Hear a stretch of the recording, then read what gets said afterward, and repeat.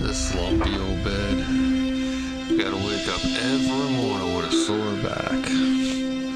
Great way to start my day, right?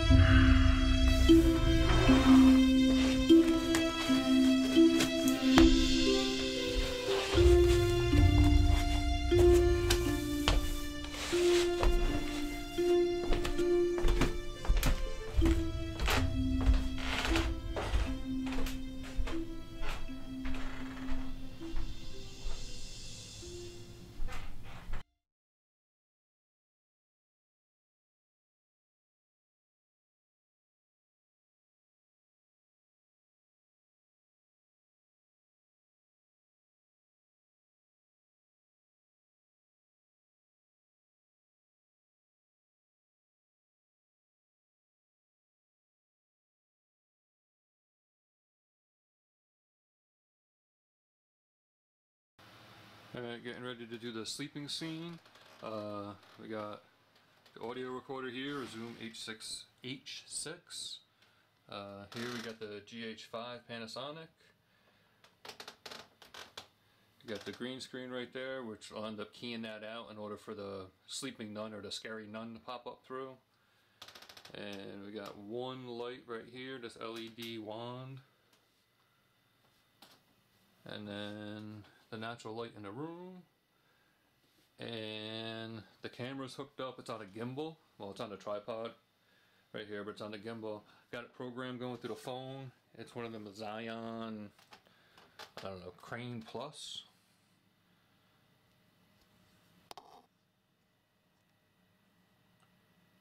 Right there. I got it so it'll tilt up at the beginning of the scene, and it'll come down for 3 seconds and then sit flat right here for all the remainder of the shots.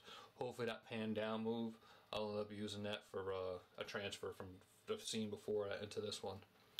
After all that gets done, after this scene gets shot and it gets done, is what I plan on doing is taking a cell phone, recording off of the back of the LCD on the camera, that scene, keep it logged into the phone, and then I'll come over and do the scary guy scene, or the scary nun scene, hiding back there on the other side of the bed, and I'll use the recorded footage on the phone in order to get my key points of when I should stand, when I should move my arms around, and whatnot, and hopefully it'll help sync the timing between those two completely different shots. So that's what we got for right now, and that mirror right there, keying, that's going to be a pain in the ass. So, alright.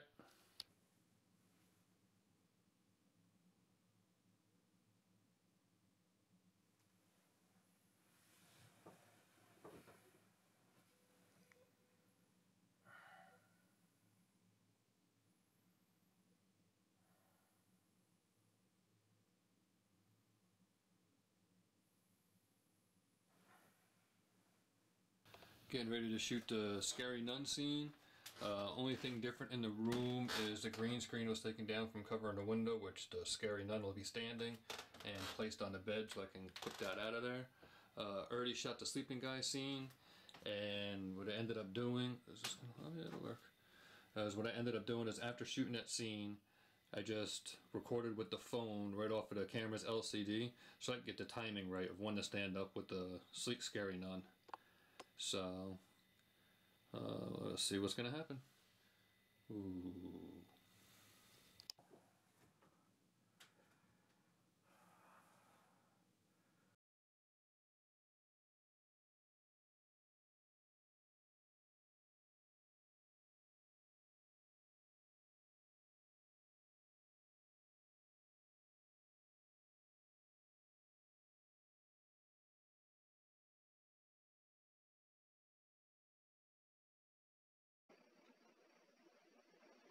Alright, here's a quick little thing on some of the software editing that was done. The program used was DaVinci Resolve 15, as you can see down in the bottom left corner down here.